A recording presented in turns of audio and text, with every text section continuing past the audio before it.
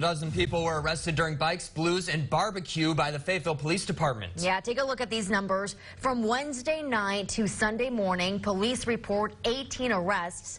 Most of those charges were disorderly conduct, but also ranged from driving while intoxicated to third-degree battery.